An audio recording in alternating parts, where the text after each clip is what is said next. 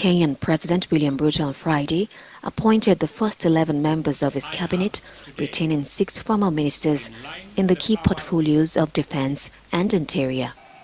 Last week, Ruto dismissed all but one minister and said he would form a broad-based government that would help him address issues that led to month-long protests.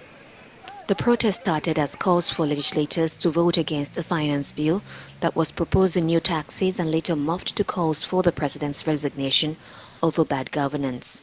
The president on Friday retained the former ministers in Interior and Defense, but he has not yet appointed a finance minister under whose area of responsibility the contentious budget falls.